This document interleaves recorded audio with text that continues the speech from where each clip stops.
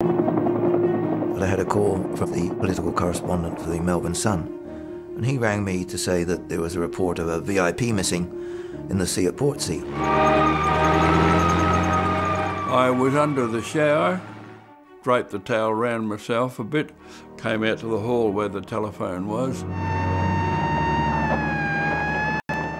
"What do you want, Hildebrand?" He said, "The Prime Minister has gone for a swim. He's gone out and he can't be found. And the Chief Commissioner says you ought to go and take charge of the search." And I said, "Stop bulldusting, Hildebrand, what's the matter?" Wild, deserted Cheviot Beach, 2 hours' drive from Melbourne, was Holt's favourite skin diving location. Throughout the afternoon, civilian, police and Navy divers risked their own lives in search of the Prime Minister.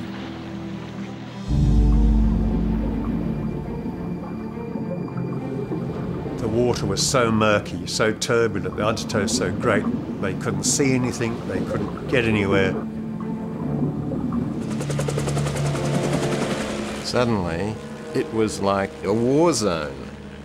It was jammed with people and aircraft and boats and everything. Unprecedented in Australian history that so much effort should be invested in finding one person. Looking at the state of the water, it was pretty turbulent, and I was a bit surprised somebody would go swimming in that condition.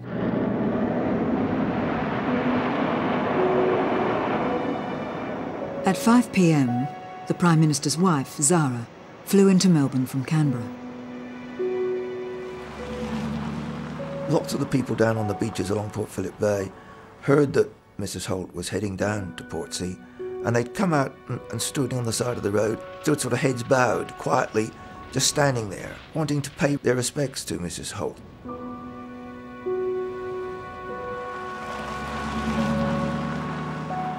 Mrs. Holt went straight to the family holiday home at Portsea to wait for news. Meanwhile, the couple's sons joined the hundreds of rescuers at the beach. It had been 6 hours since the Prime Minister was reported missing, and the weather was deteriorating.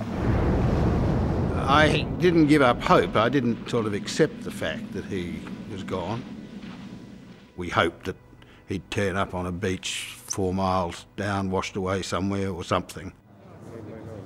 An extensive search has been in operation since approximately 2 o'clock today. Up until the present time, of course, we've found no trace of our Prime Minister. No, he certainly was not wearing flippers or wetsuit or anything of that kind. He was just going for a swim.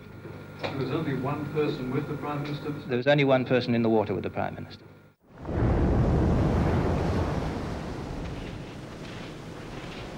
My thoughts about somebody finding a person alive after that time were pretty slim. I thought, well, there's a chance, but it's negligible, unless he's been cast up on the shore somewhere. We were now looking for a corpse.